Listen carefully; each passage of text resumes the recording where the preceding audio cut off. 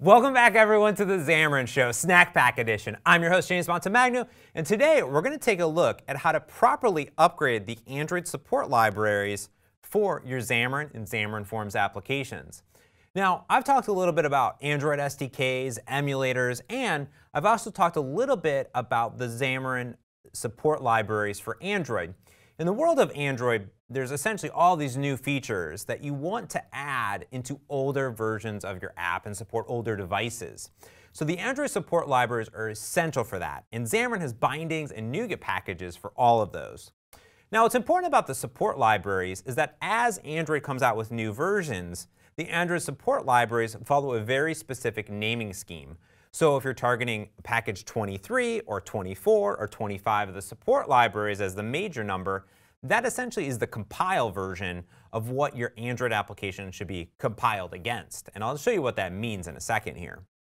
So what I want to do today is take an existing Xamarin or Xamarin.Forms application specifically here and take a look at what was installed, kind of file new or maybe an older a project that you may be looking to upgrade, and what you actually need to install and how you can install those packages today.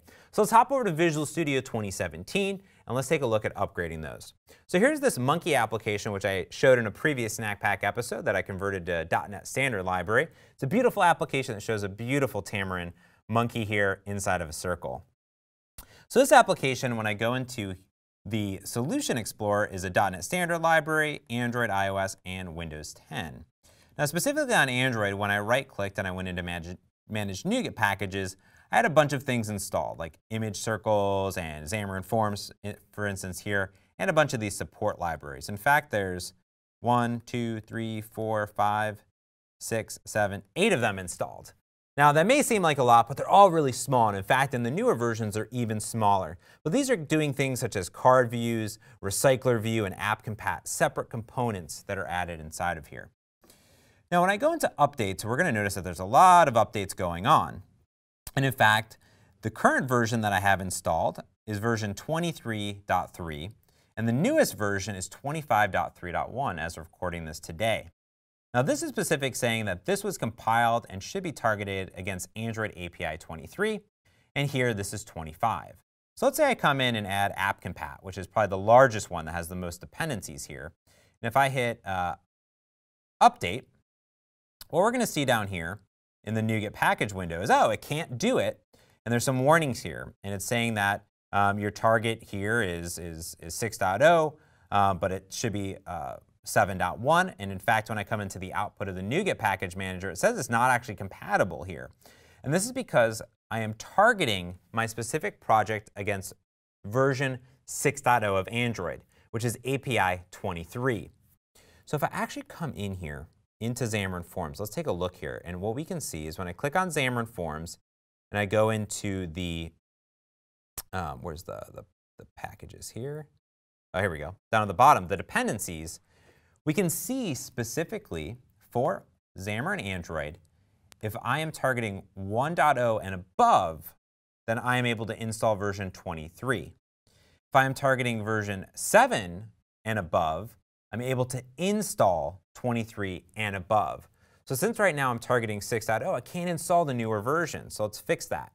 When I right-click on my properties here, under application, we're going to see compile using Android version. And here I've installed Android 7.0 and 7.1. So I can go ahead and save that. When I go into my Android manifest, I can make sure that I target and say, hey, I also want to target NuGet 25. So this is really important. So compile here under application, this saying use the latest and greatest version. And I can validate that's there or at any time just by looking at the CS proj. So if I say edit CS proj, we can see that the target version is set to 7.1 right here. So let's go ahead and reload this project. There we go. And now what I can do is I can say manage NuGet packages. Now at this point, I still have my 8 updates available. So what I'm going to do is now tap on app compat and simply say update. And now we can see actually right here that the version is 7.1. It says, hey, I need to install all of these new support libraries that have been upgraded and split apart. It's now going to go up to NuGet and download and remove any of the support libraries that were currently there. Now this process also may modify the existing CS project structure, so it may add or remove different of these import things inside of it. So it may take a few seconds to go through and update these, and you may even have to restart Visual Studio. In fact, here we go. It says that some things we're not maybe able to uninstall, so restart Visual Studio to do it. But let's first update the additional packages that are in here. So there's a card view. We can go ahead and update that to the latest version. Here we'll go ahead and accept the license.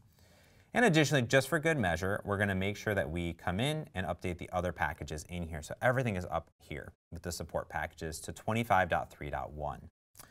There's an additional package that's inside of here, which is the Xamarin Build download step, which is an optimized step to actually download the required packages for the support libraries. So now that everything's been installed, let's go ahead and restart Visual Studio really quick.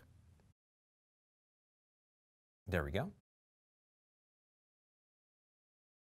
This will go ahead and prepare my new solution.